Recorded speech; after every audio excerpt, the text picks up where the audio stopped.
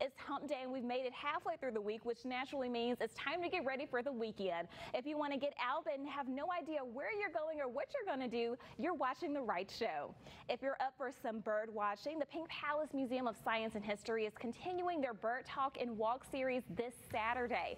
Purple martins, the largest swallow in North America, is at the Litcherman Center right here in Memphis. During the 90-minute program, you'll learn all about them, monitor their nest, and walk around the lake to see and hear other birds too. It's from 9 a.m. to 10:30 a.m. and tickets are $10.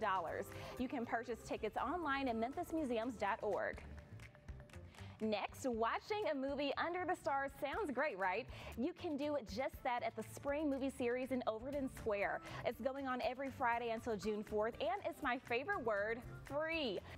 They have an on or outdoor screen with save-the-art surround sound. Grab a bite to eat from a nearby restaurant and watch a movie under the stars in the Chimes Square courtyard. Tonight's movie is a classic, To Kill a Mockingbird, and if you haven't seen it, you need to. It starts at 8 p.m. and the address is right there on your screen. For the entire movie lineup, check out overtonsquare.com. How about getting the weekend started early with some live music? Friday afternoon, the Memphis Medical District Collaborative is hosting Fridays in Health Sciences Park with Bailey Bigger. You can enjoy her music from 11:30 a.m. to 1:30 p.m. Friday, May 14th. It's free to the public, and the Tacoholic food truck will be there to curb all your cravings for authentic Mexican street food.